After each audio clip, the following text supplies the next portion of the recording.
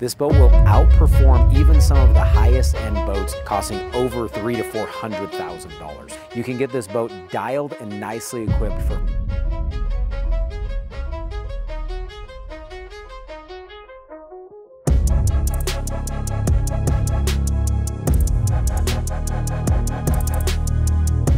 We're going to take a closer look at the new Centurion FE22. What's up guys, this is Mitch from Boardco, and today I'm going to be giving you a walkthrough of the new Centurion FE22. This boat is one that we are really excited about because it delivers unparalleled performance with an incredible value proposition. So let's dive in and take a little bit closer look at what makes this boat special. The first thing I wanted to talk about when it comes to the FE22 is really just about the boat itself, why it exists and why it is such a cool boat that we are pretty excited about here at Boardco. When we're talking about the FE22, it sounds like, and it's inspired by the FI series from Centurion. So what is the difference between the FE and the FI? Well, the FI series boat comes in a 23 and a 25-foot model. The new FE comes in at a 22-foot model boat. So it's a little bit smaller. They've also reduced a few of the items that are in the boat, or brought them down a little bit to bring a better value for you and your family. So if you want to be able to get a Centurion with all of the different great features, all of the essentials, all of the top-notch quality, and most importantly, the incredible performance, but you didn't necessarily want to pay a premium for some of the different features that may not be as important to you, the FE22 may be the perfect boat that's right for you. First off, let's talk about what is similar between the FI series and the FE series. The most important thing that is similar is the hull design. The FE22 features the Opta V 2.0 hull. This is the same hull that has been made famous by the Centurion RI 245, and it carries through in the new Centurion FI series as well as the new FE22. The FE22 shares the exact same running surface as the FI23. It's just in a little bit smaller package. The exterior body lines are effectively the same, just shrunk down slightly, and the layout and interior of the boat is very similar as well, just a little bit smaller. It also is going to feature the same type of performance, though both wake surf and wakeboard performance, that the FI23 is renowned for. It's going to deliver world-class surf waves and fantastic wakeboard wakes, along with a pretty solid recreational ski wake that's available on this boat. In addition to the incredible wake performance on the FE22, the FE22's Opta V 2.0 hull is also going to deliver world-class rough water ride. Even though this boat comes in at 22 feet and is less than half the price of some other ultra premium models, this boat will outperform in rough and bad water conditions even some of the highest end boats costing over $300,000 to $400,000. That is thanks to the Opta V2 hull that is going to slice through rough water conditions. One of the biggest concerns that people have with a smaller boat such as a 21 or a 22 footer is how it's going to take rough water chop. This boat will be able to handle 4-foot waves, no problem at all, thanks to that Opta V 2.0 hull.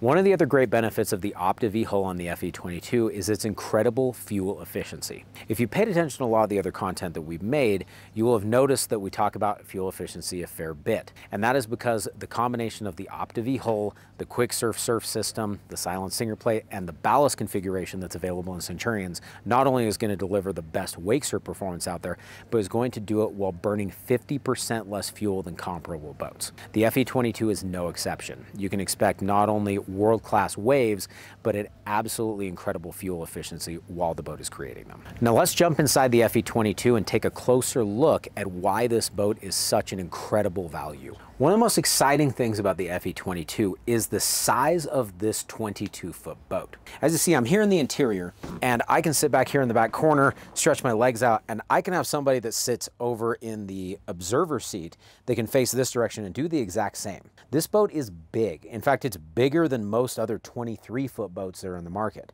The bow is super spacious. The cockpit area is really spacious. There's lots of storage space underneath all of the seats on the sides of the boat. Lots of storage space in the rear of the boat.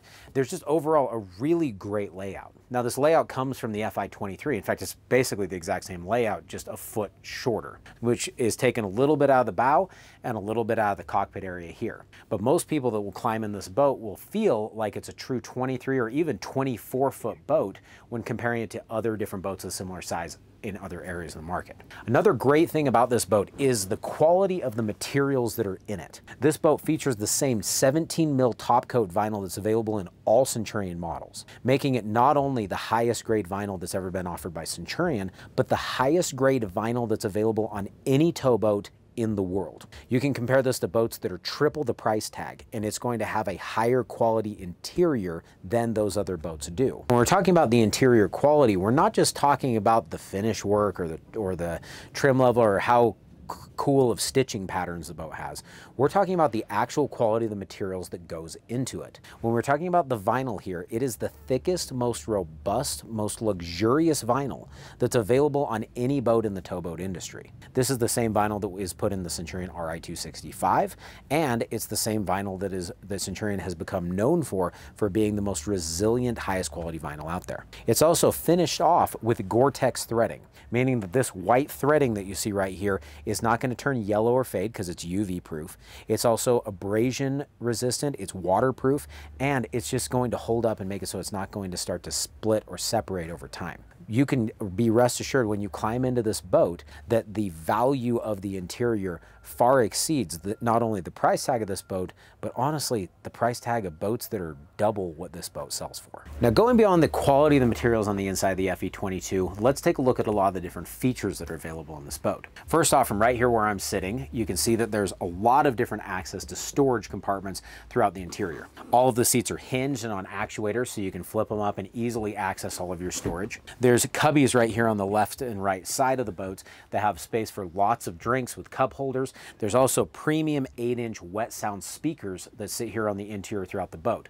This boat is equipped with 6 speakers here in the interior, not counting the tower speakers or the subwoofer, meaning that you get a true surround sound experience whether you're sitting here at the back of the boat or all the way up in the bow. There's also a lot of other different amenities that are available in this boat. Things such as the sliding bench seat that you see here that can slide and move. That's also got gator step pad right here so that you can step in and out of the boat from any direction and not have to worry about stepping on your vinyl. There's also lots of other great features here on the inside, such as your pop-ups tow pylon that can be a great spot for towing water skiing or pulling tubes. You also even have these great ram boxes that sit here on the sides. They're a great location for putting shoes, flip-flops, dock lines, all kinds of other little miscellaneous items that you want to be able to access, that you want to know exactly where they're at and not have to make people stand up and move to get to. Lastly, you have a lot of storage that sits right here under these transom lockers. These transom lockers, when you flip them open, have huge storage compartments in here. Now, there's plug-and-play ballast bags that sit here in these rear lockers, but even when those bags are full, you have the ability to put 14 life jackets inside of this compartment between the two of them on the sides and get a ton of additional space. These are specifically configured and designed to make it so that they're easy to access when you're at the rear of the boat. So rather than having to put things like life jackets, wetsuits, ropes, things of that nature here underneath the side seats where people have to stand up and move to access them, that storage is located here in the rear of the boat. So I can be standing on the swim platform, reach over, flip up this cushion, grab my life jacket, put it on and shut it, rather than having to root around and find it on the inside of the boat sitting under where people are seated. It's also a great thing because you can throw your wet life jackets here on top of the storage tray that's above the engine compartment, and it will warm up your vest a little bit while you're not using it. Now I'm back here at the transom of the boat to show you another couple of the cool features back here. First off, you have this transom locker that sits back here in the back. This is a great place for additional life jackets, ropes. You can even store water skis, and kids surfboards fit great back here as well. Another great feature about this boat is you have the ability to opt to put an additional plug-and-play bag here in the back transom locker. Now, why would you necessarily want to take up some of your storage space with ballast? The answer is if you typically go out with a smaller crew, let's say 4 or 5 people, you got more than adequate storage space throughout the entire boat, and so you have the ability to fill up some of that space with additional ballast. This is not necessarily required and it's an optional feature, but if you wanted to get an ideal surf wave with only 3 people in the boat, the FE22 gives you the ability to have that incredible pro-level wake surf wave without having to add any additional steel weight or lead bags or anything else like that that are typically required in some other boats. Now here at the transom bag, you can see as I step up, I've got lots of area to be able to move into the inside of the boat that's all covered in gator step. I can move to the inside here, or I can even step across here to the outside perimeter. One great thing about this boat is you have gator step lining the entire exterior perimeter of the boat. boat. Now this isn't just some cheap Chinese flooring or something like that. This is ultra premium quality gator step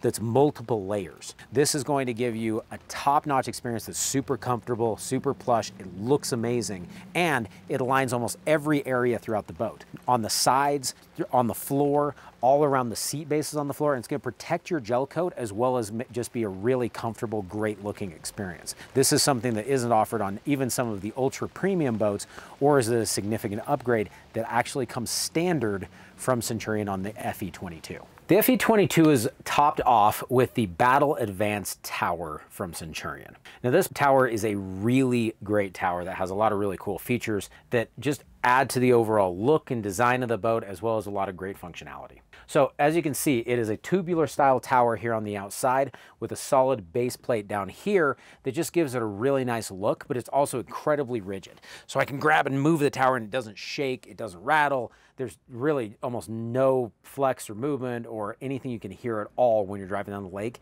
even when you're driving through really rough water conditions. It's also got these really cool tower gel coat panels. Now, there's other boat manufacturers that have started doing color match paneling on the tower like this. However, they're using like a sticker adhesive or something along those lines that will fade or change color, things like that over time. This right here is actually gel coated fiberglass panels, exact same as the gel coat on the outside of the boat, meaning that the color match is perfect. So you can do, in this case, Canadian blue metal flake that you see here in this tower to match the Canadian blue metal flake on the exterior of the boat. You also have the ability to match the inside and the outside with multiple different colors. So if you have, let's say, a gray and blue boat, you can have gray and blue accents on the tower that goes along with whatever color tower you pick, which is either black or white. Going beyond that, you also have some really great audio options. To complement the interior wet sound speakers, you also have Rev 10 tower speakers up here in the tower. This boat itself is equipped with 4 speakers in the tower.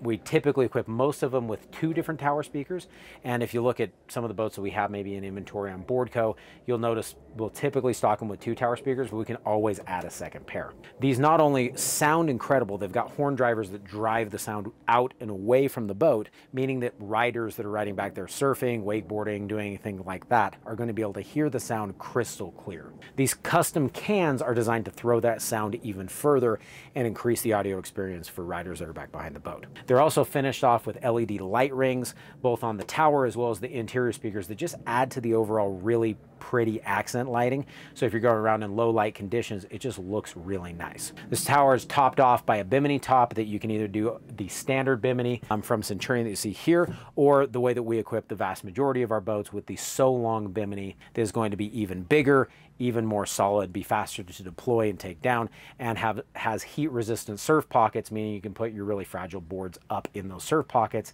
and make it so that they're much less likely to warp or get damaged from the sun or from heat or anything else of that nature. Last thing to hit on when it comes to the tower are the board racks. There's a couple different rack options available on this tower. You can go with just the standard bungee racks, but about 90% of our Centurion boats are going to be equipped with this hook style rack. Now, the really cool thing about these racks is that they will grab and hold your board simply by pulling the arm out. You can twist it around, slide your board in, and you can pull it out and it will lock and encapsulate your board just like this. The really cool thing about this design is it's going to hold even your really fragile surf style boards without having to worry about them damaging the rail line or putting indents in the board. These are a lot more functional than both clamping style racks or bungee style racks, and they're just going to grip your board much better. They're less likely to cause any challenge or damage, as well as you're never going to have your board fly out of the racks when you're going down the lake, especially in rough water. That's one great thing. Like I mentioned earlier, the Optiv hull is going to drive really well through rough water,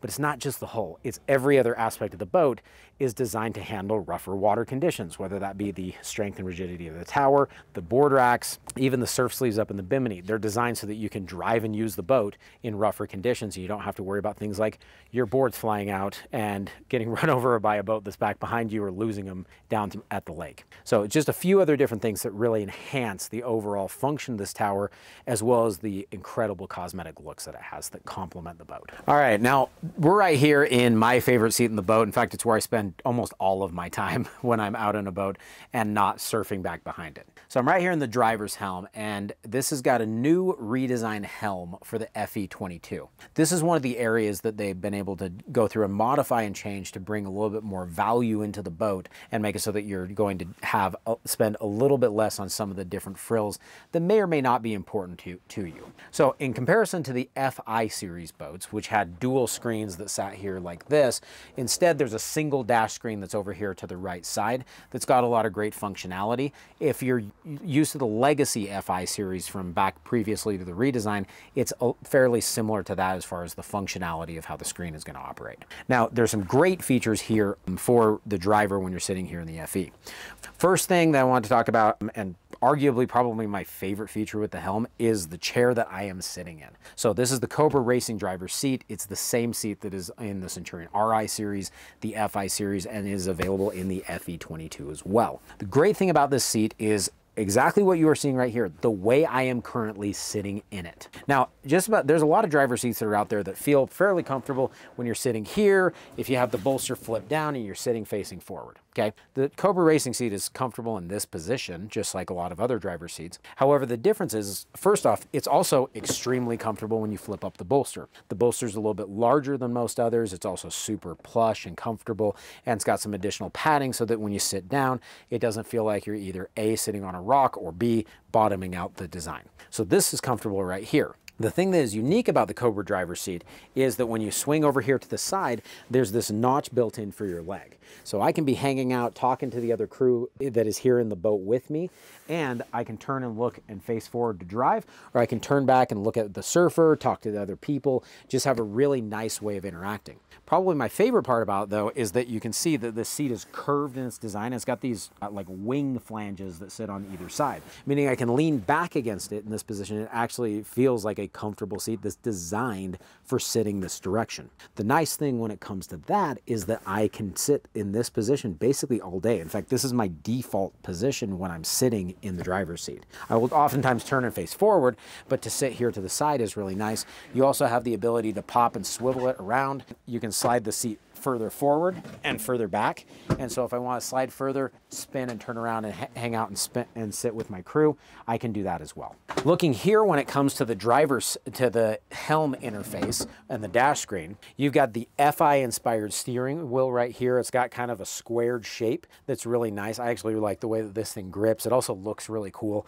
There's even been some guys that just really love the look of this and have been replacing their steering wheel on their RI series boats with this one just because of the way it looks. Over here on the right side, I obviously have my dash interface that will control my ballast, all of my different plate settings, the speed, all of the functionality that I need in the boat. If you want to get more details, you can check out the dash screen walkthroughs that we've done that have a lot of the functionality and show all of the different features that this boat has. Over here on the left side, you have your stereo head unit, which is a wet sounds multi-zone control stereo system. This allows you to control different zones so that you can have a little bit more volume projected out in the bow and maybe a little bit less with the cockpit, or you can drive up the volume from the tower speakers and turn down the interior speakers. This makes it so you can do things like drive more sound out to the riders without blowing out the people that are inside the boat. It's just a really nice way of controlling it. It's also got this nice volume knob on it so that you can turn the volume up or down really quickly if you'd like to do that. You also have this nice wireless charging cell phone holder, so you can take your cell phone,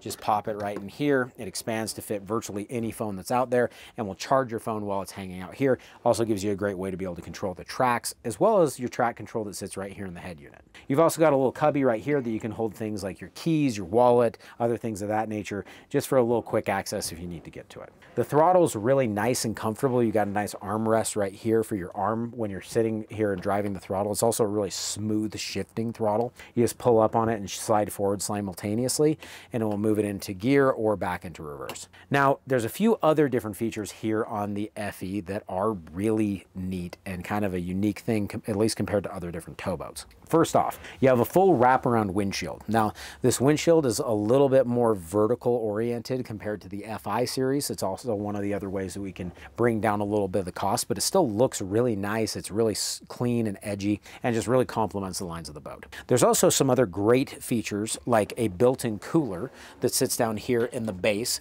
that is really easy to access for the driver. It's built down into the boat. It can hold a ton of ice and drinks and snacks and all kinds of things of that nature. And there's a quick pull plug at the bottom so you can pull it out and drain that cooler out. It's plenty big and it's really easy to access whether you're a passenger or for the driver. Lastly, you have this quick access trash can that sits over here on the port side of the boat. So you can open this up, throw your trash in that main receptacle, and you can easily access it just by flipping up the observer locker like this, and you can get access to your trash can as well as a whole bunch of other storage that is available in this boat. So from the helm design, you really have access to a whole lot of things. Trash can, cooler, stereo controls, all of your controls from your dash, the ability to orient and move any direction that you want. It's really a top-notch captaining experience in the FE22.